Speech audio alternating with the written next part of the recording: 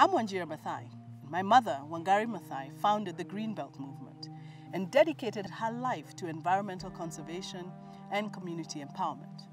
I'm standing here in Karura Forest, where my mother made her stand to protect this special place. In this lesson, we're going to talk about the impact of one of the most critical challenges facing Africa and the world, climate change. Nearly 40 years ago, women living in Kenya, my home country, reported a troubling phenomenon. Their streams were drying up, crops were failing, and they were being forced to travel further and further away from their villages to gather firewood. Today, this story remains all too common across Africa.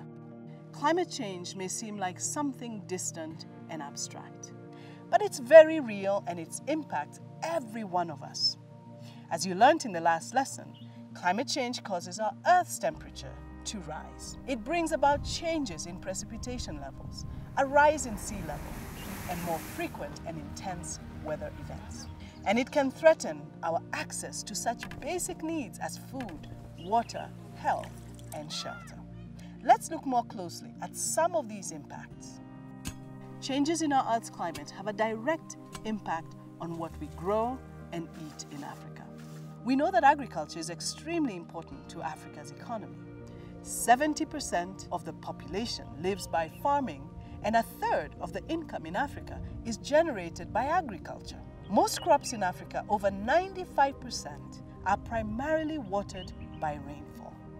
This makes food crops on our continent vulnerable to health stress from our warming planet and extreme weather events linked to climate change. These include changes to seasonal rainfall, droughts, and floods.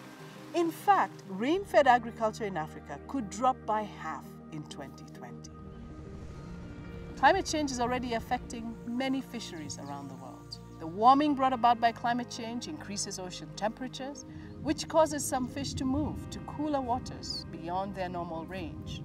These changes to the marine environment have devastating consequences for people dependent on fishing for food and their income. Climate change will also have a huge impact on our health. Changes in rainfall associated with climate change can increase populations of disease-carrying mosquitoes. This can result in more malaria, the biggest killer in Africa. Scientists have noted that malaria is already spreading to higher elevations in Africa, in part due to climate change. Predictions are for a 5 to 7% increase in malaria distribution by the end of the century.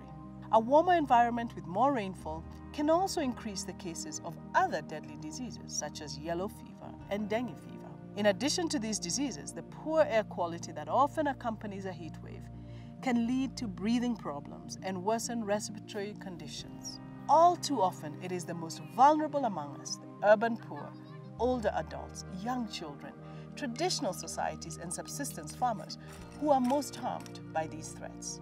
Extreme weather events linked to our changing climate can cause huge migrations of people. Flooding, drought, and other competition for resources like fresh water can ignite conflict. It can impel people to leave their homes and migrate. And as my mother once said, in a few decades, the relationship between the environment, resources, and conflict may seem almost as obvious as the connection we see today between human rights, democracy, and peace. But I don't want to leave you without hope. Far from it. These impacts of climate change are real and very serious. But there is much that we can do to combat it, here in Africa and around the world. So please join me for the next lesson to discuss ways to address this important challenge.